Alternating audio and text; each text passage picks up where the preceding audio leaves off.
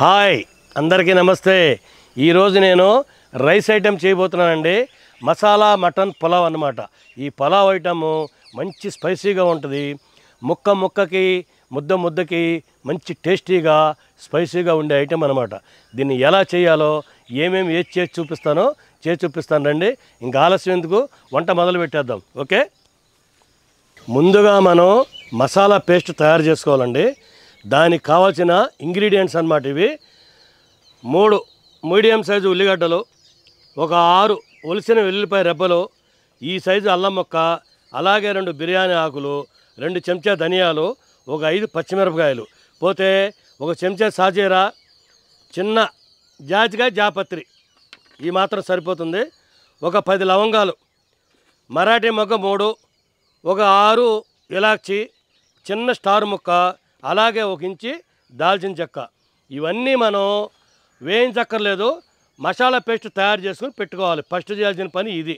Okay, ఇదిగోండి మీకు చూపించిన ఇంగ్రీడియంట్స్ అన్నీ ఈ విధంగా పేస్ట్ చేసి పెట్టుకున్నాను. మనం 3/4 కేజీ బియ్యం అండి, 3/4 కేజీ మటన్తో ఈ పలావ్ తయారు చేస్తున్నాము. ఈ గ్లాస్ చూశారు కదా, ఇది 1/4 కిలో పడుతుంది. ఈ గ్లాస్తో 3 గ్లాసులు బియ్యం కొలుచుకొని బాగా కడుక్కొని ఒక అరగంట సేపు నానబెట్టుకుని పక్కన పెట్టుకుందాం. ఓకే,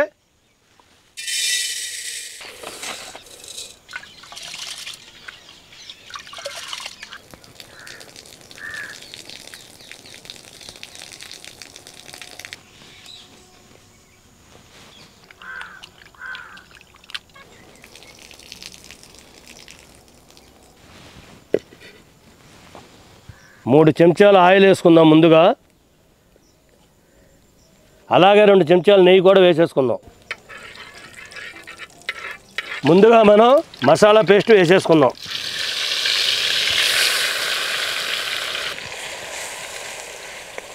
ఈ మసాలా పేస్టు పచ్చివాసన పోయే వరకు బాగా వేయించుకుందాం. ఒక చెంచా పసుపు, ఒక గుప్పెడు పుదీనా, కొత్తిమీర, ఇదంతా ఒక 2 నిమిషాలు వేయించుకోవాలి. 2 నిమిషాలు అయిందండి. ఇప్పుడు మనం కడిగి పెట్టుకున్న మటన్ని వేసేసుకుందాం.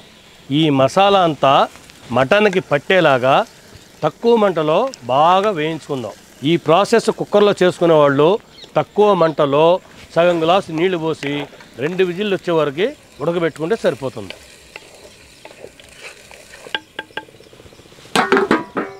నాది కట్టెలు పోయి కదండి, ఒక 1/2 గంట సేపు తక్కువ మంటలో ఉడకబెట్టుకుంటాను.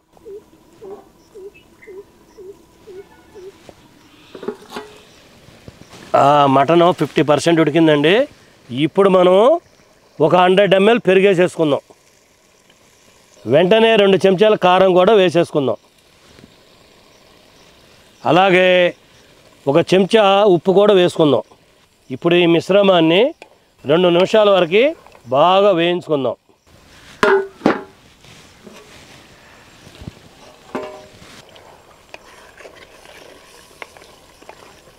ఇప్పుడు నీళ్లు పోసుకుంటున్నానండి.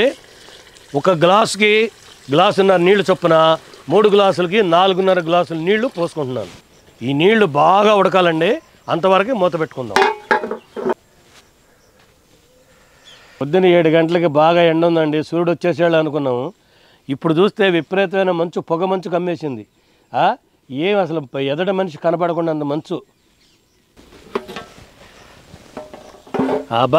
నీళ్ళు కొత్త ఉడుకుతున్నాయండి. ఇప్పుడు మనం ముందుగా నానబెట్టుకున్న బియ్యాన్ని వేసేసుకుందాం.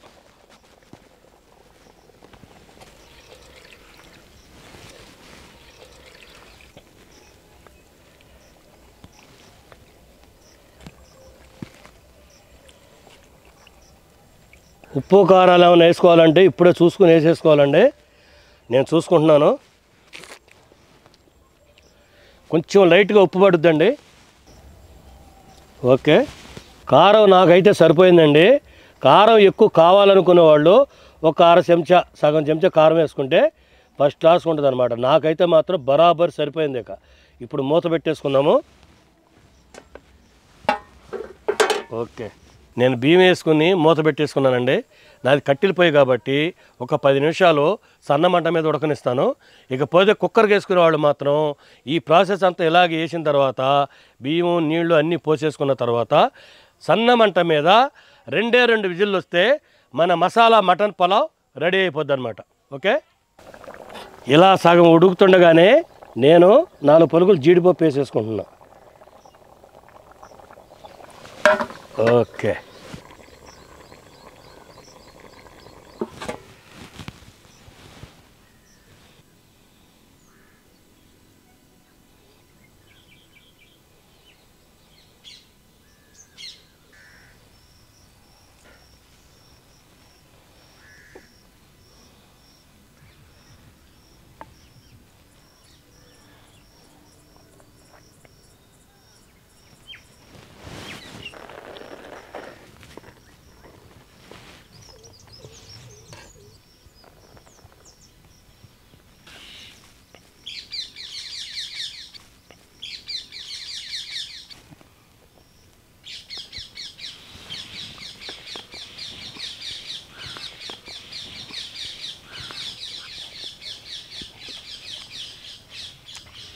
బా ఈ మటన్ ఫ్లేవర్ రైస్కి బాగా పట్టుకుందండి.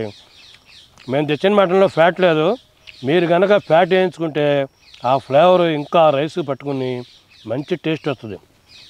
ఇప్పుడైతే ఇది అమోఘమైన రుచి అండి, చాలా బాగుంది.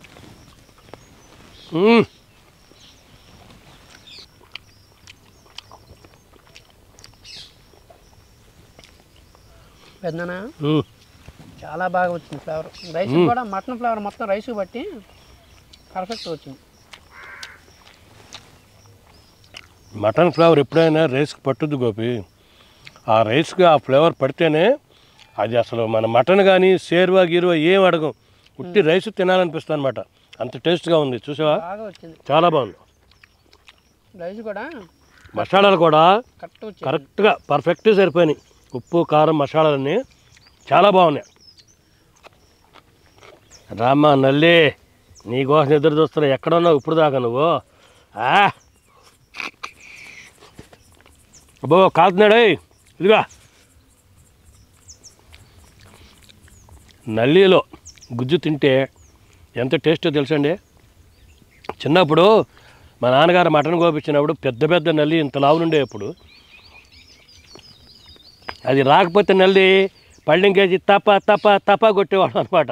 అది ఇంత పొడుగుని వచ్చేది కిందకి. దాన్ని నేను సగం, మా తమ్ముడు కొద్దిగా, మా అన్న కొద్దిగా, మేము అట్లా ముగ్గురు మంచుకునేవాళ్ళం ఆ పెద్ద నల్లిలోది.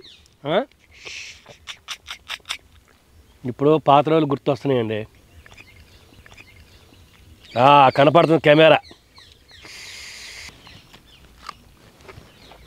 గోపి, ఉల్లిపాయ ఎందుకు తింటావురా? తినేటప్పుడు అసలు నీకేమనిపిస్తుంది చెప్పు నాకు.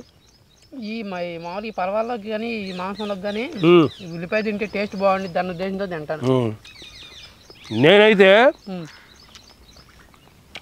ఉల్లిపాయ తింటాం కదా, ఉల్లిపాయ తినేప్పుడు ఆ ఉల్లిపాయ నుంచి వాటర్ రిలీజ్ అవుద్ది. ఆ వాటర్ రిలీజ్ అయినప్పుడు మనం తినే ముద్ద మొత్తం క్లియర్గా ఆ వాటర్ అంటే లోపలికి వెళ్ళిపోయి నోరంతా ఫ్రెష్గా ఉంటుంది అనమాట. అప్పుడు మళ్ళీ తర్వాత తినే ముద్దకి మంచి టేస్ట్, ఫ్రెష్ ముద్ద తింటాం కాబట్టి మళ్ళీ టేస్ట్ వేరే కొత్తగా ఉంటుంది అనమాట. అట్టా ఉల్లిపాయ తిన్నప్పుడల్లా నోరంతా ఫ్రెష్ అయిపోయి మనం తినే ముద్ద లోపలికి వెళ్ళిపోయి మళ్ళీ ఫ్రెష్గా ముద్ద తింటే ముద్దకి ఫ్రెష్నెస్ వస్తుంది అనమాట. అందుకని నేనైతే ఉల్లిపాయ అందుకే అనుకుంటున్నాను. నాకు తెలిసింది నేను చెప్పాను. మీరంటే వంట మాస్టర్ కాబట్టి మీకు తెలుస్తుంది. మేమైనా మామూలుగా నోటికి రుచి తెలిస్తే చాలని తింటాం. మనకంటే మేధావులు చాలామంది ఉన్నారు నాయన. మా సబ్స్క్రైబర్లోనే పెద్ద మేధావులు ఉన్నారు తెలుసా నీకు. వాళ్ళని అడిగితే వాళ్ళే చెప్తారు అసలు ఇది బాబాయ్ ఇది అంకుల్ అని. నువ్వు నల్లి తింటుంటే అన్ని మామూలుగా నేను వేయించుకున్నాలని చెప్పి వేయించా. చెప్పొచ్చు కదరా, నీకే వేసేవాడిని. కాళ్ళు నువ్వు తింటుంటే ఇంకా బాగుండాలని చెప్పి తింటావులని చెప్పి ఇచ్చేసాను. లేకపోతే మామూలుగా నల్లి నేను వేయించుకుంటాను ఇప్పుడు కూడా. లేకపోతే ఇప్పుడు నువ్వు తింటాం చూసిన తర్వాత ఈ 2 వేపిస్తే పోయేదేమో పెద్ద నేను తినేవాడు అనిపించింది. మరి ఇప్పుడైనా అట్లా కదండి ఈసారి. అంటే నేను ఒకటే వేయించుకున్నాను. మాకు చిన్నప్పటి నుంచి నల్లి తింటాం బాగా ఇష్టం రా. అవును, నాన్నకు కూడా అంతే. మేము అన్నదమ్ములు అందరం అట్లా తినేవాళ్ళం. నల్లి ముగ్గురు మంచుకునేవాళ్ళం. పెద్ద నల్లి తాతయ్య ఈ పొడుగు జాని నల్లి వేపించేవాడు ఒక్కటే కొట్ట దాన్ని ముక్కలు చేయకుండా. ఈ లావు కండు వచ్చేది కొడితే ఇంత పొడుగులు లాగుతుంటే ఇట్లా వచ్చేదన్నమాట. దాన్ని 3 ముక్కలు చేసుకుని మేము ముగ్గురు అన్నదమ్ములు తినేవాడు. నాకు చిన్నప్పటి నుంచి కూడా నల్లి అంటే ఇష్టం, అందుకే నేను వచ్చింది. నీకు ఇష్టం అని తెలిస్తే నీకే ఇచ్చేవాడు కదా. నేను తిని చాలా అయిపోయింది. కుర్రోళ్ళు మీరు తినాలి ఇప్పుడు, మాదే ఉంది. అదేం లేదు పెద్దనా, ఇప్పుడు 2 వేయించుకొద్దాం. సరే, చూశారు కదండి ఎలా చేశాను. మా వీడియో కనుక మీకు నచ్చినట్టయితే లైక్ చేయండి, షేర్ చేయండి. మరిన్ని మంచి వీడియోల కోసం సబ్స్క్రైబ్ చేయండి. నెక్స్ట్ వీడియోలో కలుద్దాం. Okay, bye.